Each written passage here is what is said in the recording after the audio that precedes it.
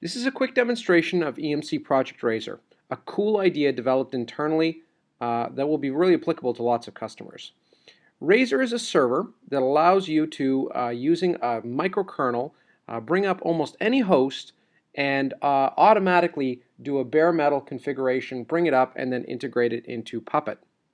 So what we're going to do here is we're going to notice that a whole bunch of hosts are booting up, and as they boot up, they're booting the microkernel via Pixie, by the way. The microkernel then connects it to the Razr server using DHCP advanced properties, and you can see that we're grabbing all sorts of data from the BMC chip on the individual host. So this is, for example, a Dell host.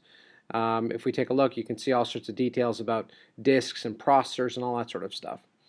Now, if we go and we take a look at another one of the hosts, we'll see that it's a different type. So, for example, if we take a look at this one, we'll see that it's a different type of host. In this case, a Cisco UCS server. So the first big idea here is that obviously this is very, very open. You'll notice that we can tag the servers. So there we tag them with names so we can identify the servers into various different classes. The next thing that we're going to do is we're going to attach the Razr server into Puppet via a broker. Again, Razr is very, very modular, so you could have all sorts of different brokers that you could integrate into, and you'll notice that the whole design of this is designed to be really around that DevOps principle of everything should be very easy to script and scale up. And notice that there's also various models. So here we've loaded up several models to blam onto those hosts vSphere 5, but there are already models for generic Linux builds, Openstack builds, and things along those lines. So here what we've done is we've now added a template, and we've said, okay, the UCS, any UCS host that comes up, let's use the template of the VMware hypervisor, and let's call it a gold policy. And now we have two policies. Now, if we open up Puppet Enterprise, and Puppet Enterprise is really the leading, kind of IT automation tool used by most of the major cloud vendors, you'll notice that the ESX hosts, Gold and Silver, are now starting to automatically populate. At this point, you could use Puppet to do pretty well anything.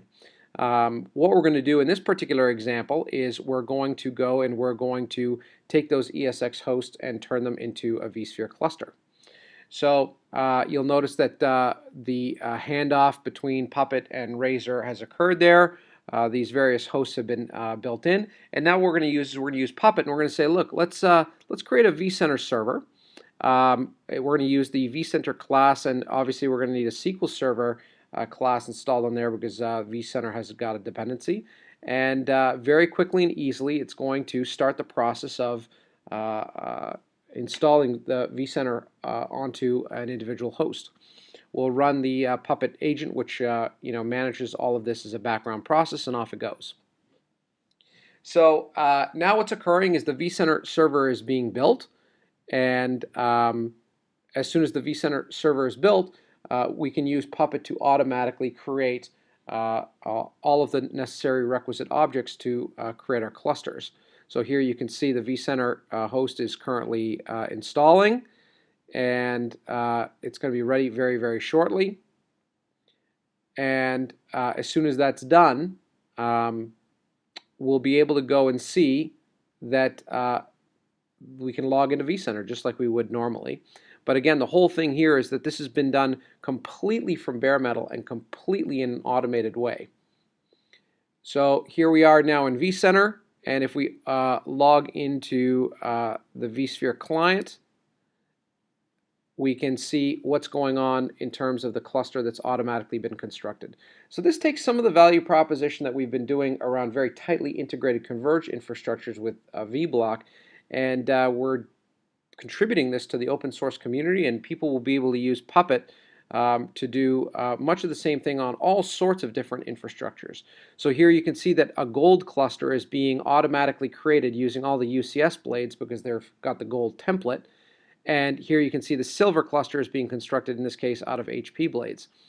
You'll notice that everything has been done almost completely automatically. So simple and easy and automated, completely scriptable and completely open.